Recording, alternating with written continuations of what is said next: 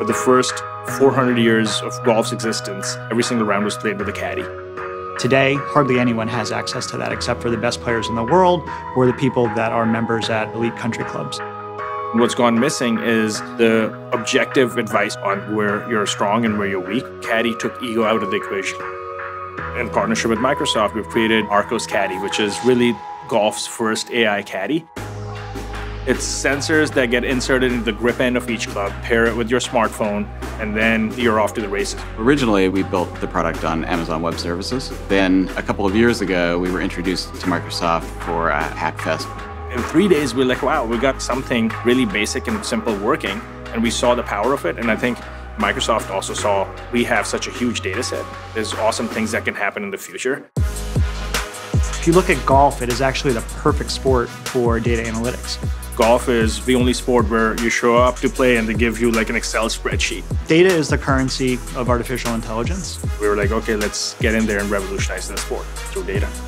Arccos came to us with the object of detecting all the trees on a golf course, and so we reformulated the problem as, can we detect a playable area on the golf course? It's kind of important for us to know about obstructions because we have to know to route you around them. We helped them develop a machine learning algorithm so that the golfer can figure out their best course of action and how to get from tee to cup in the best possible way. We have over 500,000 golf holes mapped, and every one of them we have images for. We decided to move forward with deep learning and image segmentation. Image segmentation is when you want to figure out the exact pixel representations of various objects in an image. That's relatively easy to solve these days with tools such as a custom vision service in Azure, for example.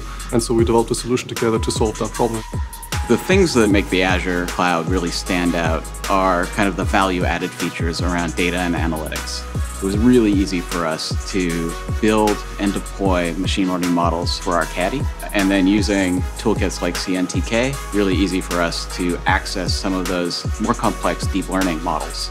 I think it really speeds up our development process. It's actually like a really simple system from the end user perspective, even though it's very complicated to build. What Azure is allowing us to do is hide that complexity and give our users exactly what they want, which is, I'm standing here, what shot should I hit? It's really important on our team to not just come in and build something and then leave. We want to empower the engineers to know how to continue working and continue training models. Working with people to see what the pain points are, to develop tutorials, to develop articles, to develop better tools in those areas, that's really key.